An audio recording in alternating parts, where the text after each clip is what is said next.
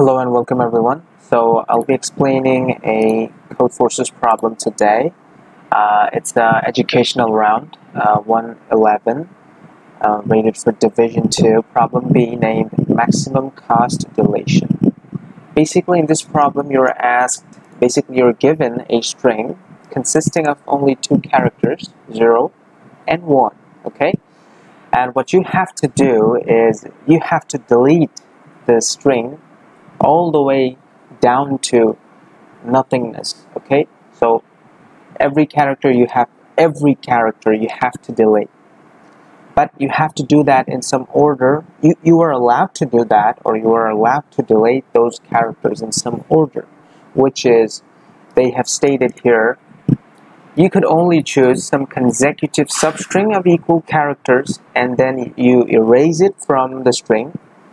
And when you erase that, you will merge the remaining those parts, or like the remaining parts together. I'll explain it also, so don't worry about that. Okay, now that we are allowed to do that operations to erase.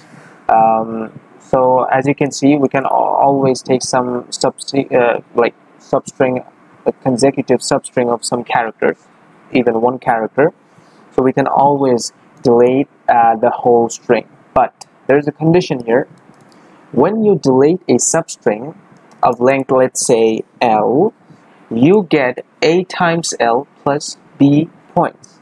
Now what you have to find out here is really interesting, which is like the maximum number of points that you can score in total. So you have to delete the substrings and make the whole input string empty in such a way that you get the maximum amount of points. You need to maximize this part, right? Think about it. You need to maximize this part here, right there. A times L plus B. Now what's interesting is that if you look at the constraints here, A and B can be negative number. Now that opens up like 2 or 3 other possibilities that could happen.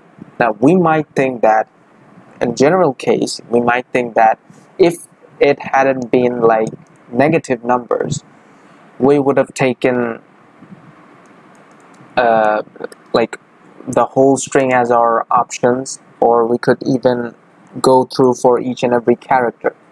Anyway, let's just break it down to the part. Why this constraint is gonna direct us some of the ways that we can solve. Also, I'm repeating once again that the constraints of A and B, it can be negative number, okay? N is quite small here. Okay, let's see, and let's let's just demonstrate here. Let's assume that what was the condition? A times L plus B, right? You will be given A, you will be given B. This L is the consecutive substring that you're gonna erase from that string. Now let's imagine, also one thing to notice is that this given string will only have zeros or ones. So it opens up, we could even see this string. Let's take an example. I could demonstrate you more clearly if I just draw it here like that. Let's take 1 1 1 1, another 0, maybe another 0 0 0, and maybe 1 1 1 1 0 1, maybe 1, maybe 0, maybe 1. Now this string right there, I could visualize this string something like that. I could say that, well, I have two groups. Like first group has number of 1, this and then comes the group of 0 of array 1, and then comes the group of 0, then comes the group of 0 of 1 2 3 4 members, and then comes the group of 3 members, another group of 3 members of group 1, okay, another group of 0, or group of 2 members of like group 0. And for group 1, here are another members we've got, like 1, 2, 3, 4. And for this, yeah, another group we are creating. So we're gonna direct or visualize the string like that. If we could do that somehow, this will make our problem easier to understand. If we could see the problem or see the string like that. I hope you're getting, for each and every like sequence that we're traversing, we're going to create groups for zeros and ones until the other one comes. I hope you're getting that. Now, what we're allowed to do, we're allowed to erase any substring from the string such that the characters, each and every characters remain the same. So we have to clear out or like erase equal length, like consecutive substring of equal characters. So I could erase this substring. I could even erase this. I could even erase this substring, but I cannot do that because it conflicts the condition that we are given. Now, how do we approach this type of problem? First of all, A times L plus B. What does this refer? Now, A can be less than 0. So if A is less than 0, it opens up two possibilities. I could either, like, if A is, just think about it, if A is 0, like less than 0, what will be the most efficient option to do for me? Like, what's the most optimal approach that I can do if A is less than 0? Would, if I take L, then L a greater value, that would that give us a like optimal result if A is less than 0? I don't think so, because if A is less than 0 and if I take L a bigger value, the times the multiplication would cause a much smaller value, right? Because minus times plus is definitely minus. We all know that. And A could be, if A is plus, then definitely if I take my substring part, a greater one, or a substring, any substring that I'm erasing, if its size is greater than 0 or like much greater with respect to A is greater than 0, then it's gonna benefit our result. So we just opened two possibilities here. So instead of like checking out which one we're gonna deal with when, how about we just check for both of the conditions? How are we gonna do that? First of all, what we're gonna do is we're gonna say that we're gonna do 3 observations, which is, the first one is that I'm gonna delete each and every character one by one, and I'm gonna add the points A plus B. A plus B meaning by A times 1 plus B. Why 1? Because each time like erasing one length of substring from the first like from the front of the array. Each time I'm doing that. First I'm erasing this, then I'm erasing this, and all the way up to finishing the whole array. This is the first condition. In this way, I'm managing. I don't even have to look for what values that I have for A and B. I can do all the possible ways, which are basically 3 possible ways. I'll show you how. The first one was what? I will just erase characters one by one from the front of the array and then delete the whole process. What's the second one? The second one could be, I will delete the zeros like that.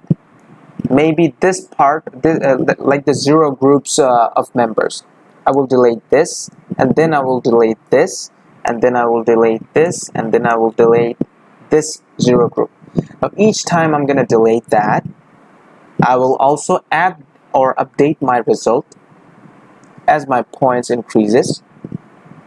Now when I do that, after doing that, what exactly happens? We are left with ones. Now, how are we going to deal with ones? How is it going to give us the optimal result? Think about it. If I erase the 0 members, what's left is this in-between member of ones. Now, they have stated that when you erase some substring, you can merge. Exactly. That's what we're going to do. So, for 0 groups, when I'm about to find like these small groups of zeros, and when I count my points for each individual group, after that, the ones that are left, all of them is going to contribute all together by merging. So after deleting these parts or erasing these parts, these all ones are going to merge together. And for that individual part, I'm going to deal another, this A times L plus B. Okay, I hope you get that. And what is the third condition? Similar to the second condition, similar to the second condition, just vice versa. Which means you're going to delete the groups of ones, and then individually the whole group of zeros at once. So I hope you get that. I hope I made you understand that. Still, let's take you to the code part. How did we do that actually? So we're going to take the test case and those values n and a and b, and then this part here, this vector array is actually calculating this array itself. I've told you that in order to visualize this part as groups, taking that as a member variable of array provides a much more convenient and a better result. Like, you could easily observe what's happening here if you could just transfer or like convert that string to this array.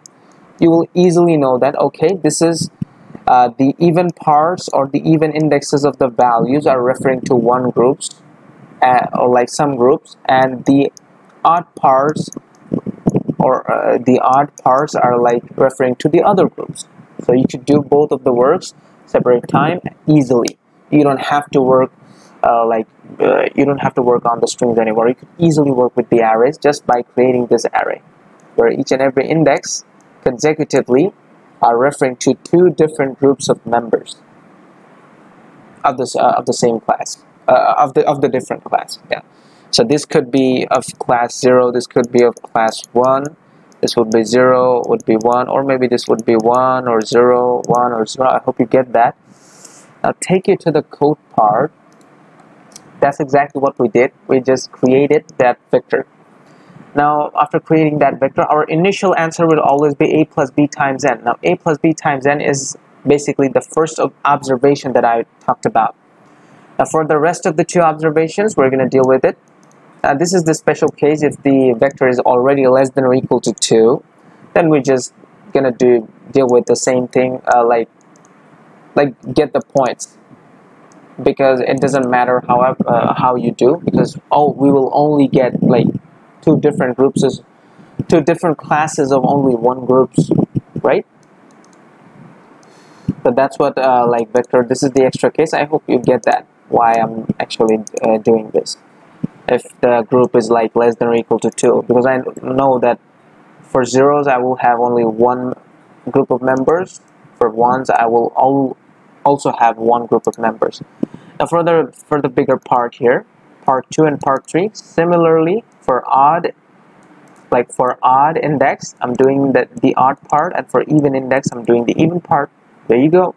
And after that, just taking the maximum out of those 2 possible observations. And inside this max, I have the first observation here, which is a plus b times n.